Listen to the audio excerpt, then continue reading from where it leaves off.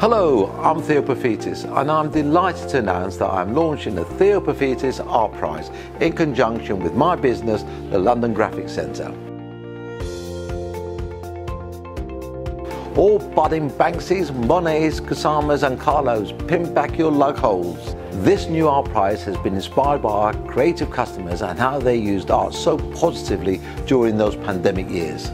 The love for art and all things creative have been a force for good, and we want to recognise that and most importantly support them with our cash.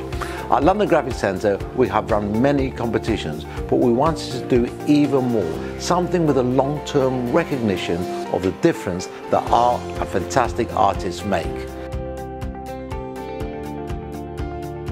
The competition, the Theo Paphitis Art Prize, will celebrate all genres and will be open for entries from April the 14th.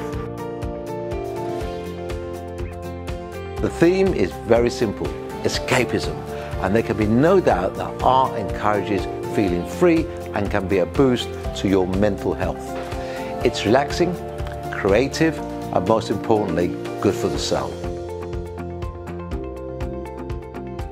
The winner will take home a whopping £5,000 in cash and a whole lot of products from the store.